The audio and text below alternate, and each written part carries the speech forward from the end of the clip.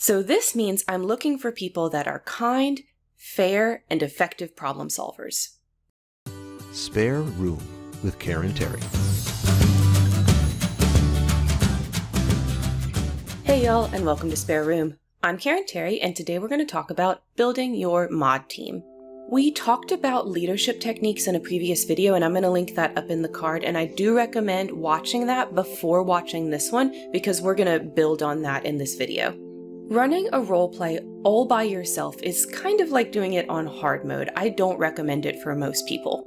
I recommend having at least a few people help you with moderation duties, even for the smallest of roleplays.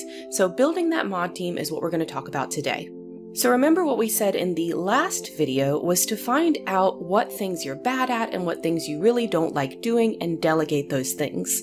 So first, have a list of things that you're planning on delegating and start thinking about how you might fill those roles. What does a person need to do to make you think they're suited for those tasks?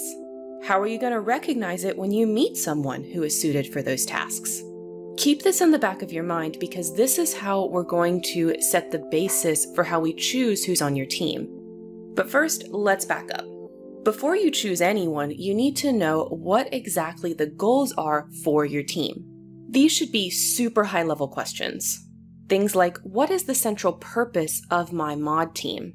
Or what is the outcome I want my mod team to achieve? For me, the purpose of my mod team is to help me review and approve applications, to talk to players when there's a problem, and to take on any tasks when I'm busy. So this means I'm looking for people that are kind, fair, and effective problem solvers. Your purpose and what that purpose means for your mod team might look the same or it might look different. Regardless, you need to think about it and have a clear idea before you pick anyone. This is because in addition to the specific tasks you need your mod team to do, your other players will look to your mod team as a sort of barometer of the roleplay. Even if they don't intend to, a sort of monkey see, monkey do sort of thing will happen. Say, for example, you have a moderator making your graphics and they're really good at it, your graphics are awesome, but this particular person is annoying out of character. Maybe, for example, they're constantly drawing attention to themselves and not letting anyone else talk about themselves. If you keep this person a mod, even though that behavior has nothing to do with their mod duties, you are signing off that that behavior is okay.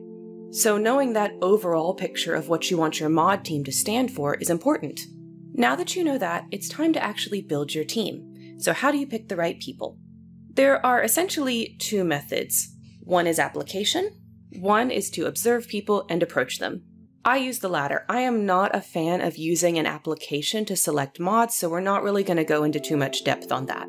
But if you do want me to talk about that in another video, let me know down below because I could make a video that talks about applications. So for my method, what I do is I watch everyone in my community. I watch people that are in communities that I'm associated with, and I'm just kind of observing and collecting information on those people. And then when I see someone that both can do the task that I want done and fits the goals of my mod team, I approach them and I ask them if they want to be a mod.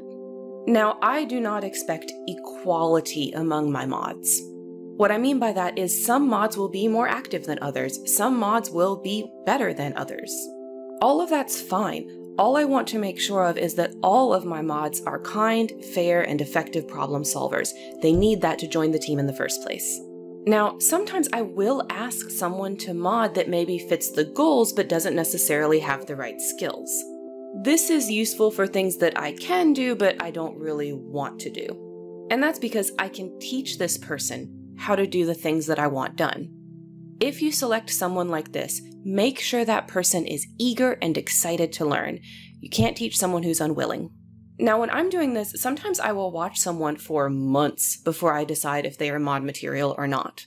And sometimes I have people that I know will be good mods, but I don't ask them because I don't need mods at that moment. But maybe someday the roleplay grows, maybe someday my current mods have to step down, and I have that person in the back of my mind. Now, when you approach people to ask them to be mods, it's important that you have trust and integrity with them. Be clear with what you want and why you want it. And make sure to ask if they want to be a mod. Don't just make them one. And not everyone that's suited to be a mod is going to want to be a mod, so make sure there's room for them to say no. Ultimately, they need to decide.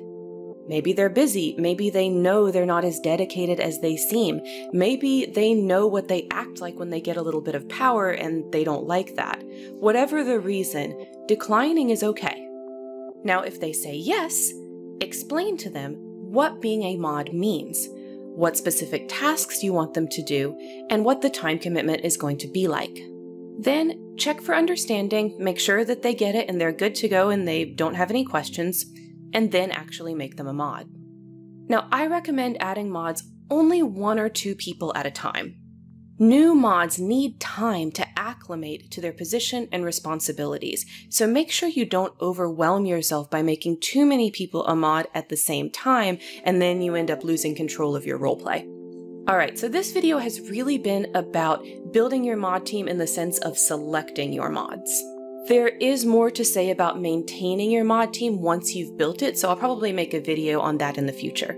Let me know down below what your questions are with that so that I make sure those questions get answered in that future video.